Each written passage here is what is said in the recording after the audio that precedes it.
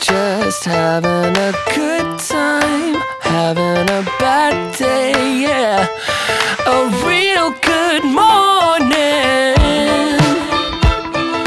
What's up, guys? Welcome to episode number 1 of the Bad Hair Day podcast. My name is Matt Beck. Those of you guys that haven't been following me or don't know about Free Salon Education, it's a online education resource. Over 1,000 free hair tutorials. I've been doing YouTube content for over 10 years, or about 10 years now, which I can't even believe. And over that 10 years, I've created tutorials, I've created podcasts, all kinds of different stuff, grown social following on all the different platforms.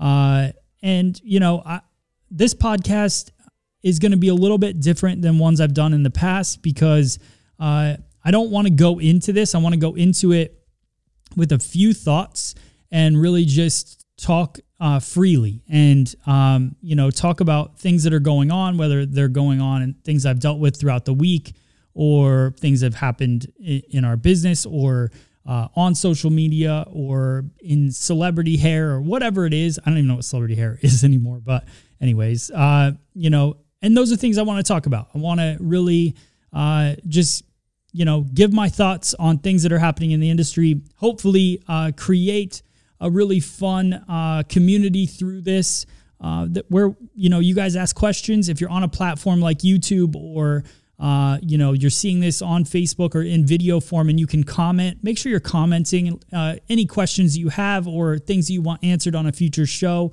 Let me know because that's what it's all about. I like the communication back and forth that we can do, and it'll give me ideas for future shows and different things like that.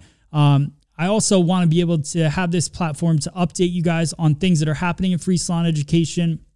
I just put out a couple of videos last week. So if you guys haven't seen those, you know, they were really fun videos. I did the octopus layered haircut. I didn't come up with that haircut. It was something that I read about and decided to create an education video on my take on how I would do that style of haircut, or how I would cut that style. And then I did a shag haircut that was really 70s inspired, which I really liked doing. And I got into the styling portion of it a little bit more. I think that's something that this year I really want to focus on. I try to, and I don't know if you guys are the same way, but I try to like look at things that maybe I struggle with a little bit and then try to research and find people that are doing it in a way that fits me, right? So I get messages a lot from people that are talking about, you know, they've tried to learn haircutting or from teachers or whatever it is, and I'm the person that they connected with the most. And I think that, you know, I'm always searching for that person in my life as well. So, you know, I had that through learning haircutting and all of that, but, you know, then I had it in photography. Frono's Photo was a YouTube channel that I watched a lot, you know, just to learn about camera equipment and different things, but he taught it in a way that I connected to. You know, then there was Casey Neistat, who, you know, was a popular vlogger at the time, 2016 timeframe, where I was also making YouTube content almost daily at that point. And, you know, I took inspiration from what he was doing and tried to transfer it into my world of what I was creating. So, you know, I think it's important to always be looking for that inspiration. So, you know, with that being said, the shag hairstyle that I was doing, there's this guy on Instagram and I forget his handle. I'll try to put it up on the video so you guys can see. But Ben Brown was one of the guys that kind of showed him to me. And I really love this style about how he puts the clips in the hair and kind of holds it in place. And I still don't fully understand it, but I play around with it a little bit. And that's the fun part of the industry. That's the part that drives me, that makes me want to do, you know, better, is when I learn something new. And it's kind of what's driven my career, to be honest. I was in hair school, not really you know, and this was 2004, a long time ago. But I was in hair school, and I loved hair cutting, and that was kind of what I fell in love with first in the first few months. And maybe because it came a little bit easier to me, and everything else is a little more foreign to me. And then one of my teachers gave me an entire giant box of VHS tapes that were just collections of old hair cutters, like classic collections like Tony and Guy, and there was some Paul Mitchell videos in there. Michael O'Rourke was in there. You know, there's a ton of guys. Just classic, cool hair cutting. Some of it was dry hair cutting and texturizing. So that box of videos I watched a ton, and I learned so much from it. And, you know, that's kind of what it's all about. It's really where my thought process and just my drive and everything came from, that box of videos. So that's when I look at the internet, YouTube is that. But it's bigger, right? So like you have the opportunity to research and find, and it's just so funny to me when people talk about, like, they're always asking such simple questions. And to me, it's never even been a question. If I like something or I love something, I just figure it out. Like, and I think a lot of people need, like, they just want permission, I guess, to say it's okay to go figure it out. And that kind of leads me into, you know, the industry. And one of the first things I kind of really wanted to touch on is, you know, I had a client come in the other day, and they were asking about the latest trend. And I just thought it was kind of like funny in a way. And let me know your guys' thoughts on this subject, because it's one of the, I have two things with clients that I just think are kind of funny. And I do believe that you come to a hairdresser, they're a professional, and your goal is to give them ideas. But at the same time, we're in a world now where you have all the ideas at your fingertips. It's kind of our job now to take that idea and make it happen. Or to, let's say you're like, you know, I really want a ton of layers and I want this fringe, and like you have really fine, thin hair. And so now as a professional, I got to guide you in different ways, or adapt that style to you. But you should be able to come in with something that you like, right? But at the same time, I get it, because, you know, and this is me working out things in my head, but for me is I do want to give advice on a style or trend. But when you just say, what are the latest trends?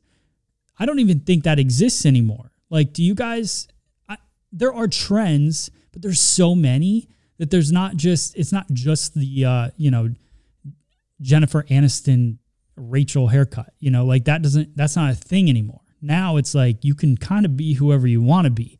There's so many styles and trends that go along with what you like and what you want. So, you know, I always think it's funny when a customer now is, or a client is saying, you know, what is the latest trend? Well, for me, it's whatever looks great on you and fits your style. So what do you like? Like, who are your favorite people that you like look up to style wise, or, you know, things like that. So I just thought that was funny, because I don't really think in my mind there are trends anymore. Like a trend. It's not like the trend. It's what do you love, and what fits you, and that's where we're going to go. So my goal now when I have a client in the chair is to really just talk about the different things that they like and start fitting it in. What is their lifestyle like? What is their job, you know, and things like that. And that's another funny thing. And this was like an article that I read the other day, and I actually can pull it up. Like, what is their job, right?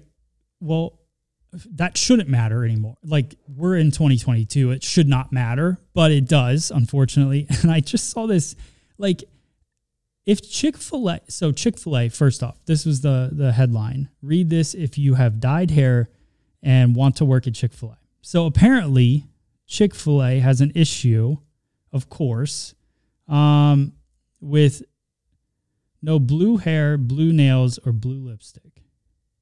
You're not allowed to look different or express yourself.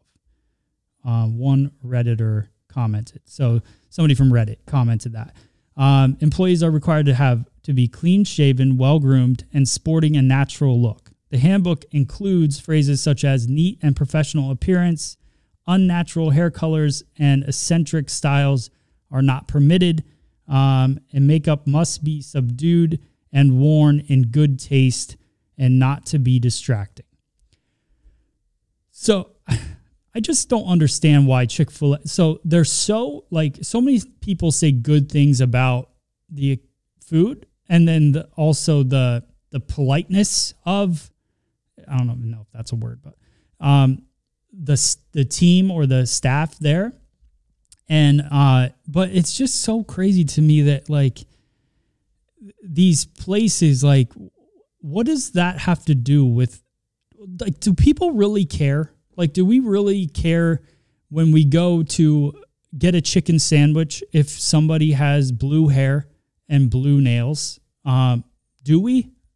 Let me know if you think that that's a big deal. Like for me, I just feel like we're at a time like why does it matter how somebody's expressing themselves? It's not. I'm first off going to look at that person and I'm going to have my thoughts, but it doesn't make me then think something of Chick-fil-A. And I have plenty of thoughts about Chick-fil-A. So, you know, if we're going down that, like it has nothing to do with blue hair. So, you know, what do you guys think? Do you still think that there should be guidelines to somebody's appearance? And where do you think that guideline sits? Because that's where I'm just a little confused on who is the person that gets to make that judgment. Yes, I guess the owner of a company, you know, but I just feel like, you know, to say, I just love that they have blue lipstick in there. So that's that, but let me know what you think. I think it's crazy. This was an article from Mashed. If you want to read more about it, I'll link it below. You guys can get the full, you know, story, but it just seems a little crazy. This was another article that I found that I thought was just mind-blowing to me because I've gotten into this kind of mode with clients when they're asking about their hair and, you know, damaging it and should they blow dry, should they not blow dry, what products to use, all of that stuff. And kind of my go-to would be try not to blow dry as often if you can. Obviously, in my mind, I always thought air drying it made the most sense. If you can. If you can't, blow drying, it's fine. And I know a lot of people that will blow dry. Some people will only do a blow dryer, no hot tools. Some people will do a blow dryer and hot tools. Some people will just air dry or just diffuse or whatever. And some people use heat protectant products. Some people don't. So my professional opinion, what I've always told any client sitting in my chair is that air drying would probably be with products. So put products in your hair, air dry it, conditioning products, things like that.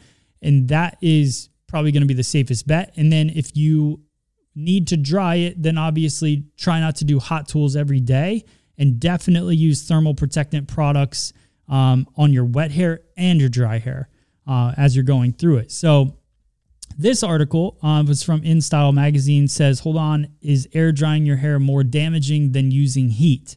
And I thought that this was a really interesting article. They did a study. It was performed by a group of doctors who wanted to test the impacts of hair drying in different settings. There were 5 groups that each blow dried their hair at various distances for differing lengths of time. So one of those groups didn't get any heat and was air dried at room temperature. The results showed that although using a hairdryer causes more surface damage than natural drying, using a hairdryer at a distance of 15 centimeters or 6 inches with continuous motion caused less damage than drying your hair naturally. So this was, and then I read more into the article, and basically what they're saying is that the interior of the hair, and I'll make this real simple, and then again, you guys can read the article if you want. I'll link it below. But basically, the interior part of the hair swells when you don't blow dry it. So what that can do is cause breakage because it's swelling, and the elasticity of the hair is only, you know, so much. There's only so much elasticity. So over time, if you just let your hair air dry and it keeps swelling up, it can cause breakage that way. And then if you blow dry your hair, it doesn't allow the hair to expand like that, but you can create surface damage. So this is literally life, right? So like everything, it's like you're damned if you do, you're damned if you don't. Like you don't have, no matter what, you're going to have damage in your hair. It's just which damage do you want? Damage from the inside or outside? So, but I just thought it was fascinating. And so for me, it still takes me to the fact that maybe just not using hot tools, the best bet would be to share with my clients that, you know, to make sure that you keep your hair as healthy as possible, use the blow dryer further distance away from your head, use thermal protecting products, and, you know, maybe a brush, soft bristles if you can, and, you know, just don't overload it with heat, and you should be pretty good. I love that as I'm talking, I'm using blow drying, like I'm blow drying the hair as I go through it. Oh, well. But yeah, so that's going to be my moving forward. I'm going to make sure that that's what I'm talking to my clients about, and maybe not telling them to air dry their hair as much, and try to use that technique. And then Machine Gun Kelly dyes his hair pink. He cannot work at Chick-Fil-A. So that's official. I think his hair is cool. I actually just wanted to go over it. I'm still not sure if I figured this guy out yet, but his music brings me back to when I was in high school. So I think that part's cool. But the you know, I dig the pink, but beyond that, I'm looking at the cut because that's just kind of where my brain goes. And to describe it to you guys, he's really definitely, it's a kind of a diffused, he's got pretty thin hair, it looks like. He diffuses it a little bit or just scrunches it. It has kind of a gel crunchy look to it. And then I can't see the back, but it's definitely kind of a slight undercut, taken tighter at the temples, and all worn pretty forward, which seems to be, if we had to say a trend right now, that would be definitely one of the trends. And it's worn in so many different ways. I know my son, who's 13, he's wearing his hair kind of messy and to the front and scrunched up. He's got super straight hair, wants it to be wavy, which is, I think, a lot of the kids are trying to do that. And this is kind of a version. The bad hair day is kind of a trend right now. It would be my thought process. And because it doesn't look like he's having a good hair day. It just looks like he woke up, scrunched some stuff in his hair and went. And, those tend to be the trends as we, the last however many years I've been alive, like the texture, messiness, bed head, like all of these things became trendy. And this is just another form of it. Longer haircuts. I think getting through COVID, people didn't go to the hairdresser as much, had longer hair and embraced it. And, this is kind of the evolution of that. Yeah. So last little bit, Kendall Jenner debuted her brand new red hair makeover during Fashion Week. The supermodel was out in Paris on February 28th when she had her new bright red hair down and straight. It's so funny because like the title of this is Kendall Jenner is unrecognizable, but obviously they recognized her and they took pictures of her. So she's not unrecognizable. But what do we think of her red tone? I think it's soft. It looks almost like a muted tone a little bit. Not a lot of movement in it. Looks pretty one level. Her hair cut, center parting, some movement around the face, real light on towards the ends, almost thin looking in this photo, and looks a little bit thicker in the other area. So yeah, so that's that's her new look. What do you guys think? Let me know in the comments. All right, so that's episode number 1, guys. I hope you enjoyed it. I had a ton of fun hanging out with you guys, talking hair a little bit, talking about business stuff a little bit, social media stuff, life stuff, and just some ridiculous stuff. So I hope you guys are into the podcast. Let me know what you think on any of the platforms that you can. Send me a message. I love to hear your thoughts. And, this is going to be fun. I'm going to try to put these episodes out on a weekly basis and, just keep it going. So if you guys want to watch the show, then make sure you tune into our YouTube channel, Free Salon Education, so you can actually see the images that I'm talking about. I try to describe them as in-depth as possible, and we'll continue to do that, just kind of breaking down things that are happening in the hair world so you guys can, stay in tune with the new and now. And also make sure you subscribe for the podcast so you get alerts when it comes out. And also make sure you subscribe on YouTube so that you don't miss any videos that we're putting out. And go to our online store, Shop FSE. I put out a cutting system. So if you guys are struggling with your hair cutting or want to just go more in depth and learn the terminology that I focus on when I cut hair, it has a PDF book, 8 step-by-step haircuts. You get a certificate to hang in your salon. There's a terminology 101 video. There's all kinds of stuff packed into that thing. So it's $49.99 on our online store, Shop FSE. It's a download. You have it forever. You can keep it. You can show it to your salon, whatever you want to do. It's just a tool for you to use to understand the videos that I create even better. And then also don't forget, we're now, the patent status is pretty much legit at this point. We have a patented TriRazor that is a 3-sided cutting tool that allows you to cut 50%, 25%, or 100% of the hair, create a ton of texture in the hair. So if you guys are looking to upgrade your tools, go to shopfse.com and you can do that. And I appreciate it because it supports Free Salon Education, everything that we're doing here to create education for you guys. So again, hope you guys enjoyed the show. I really had a good time. Can't wait for the next one. And I'll see you guys soon. All right. See ya. I'm just having a good time, having a bad day, yeah.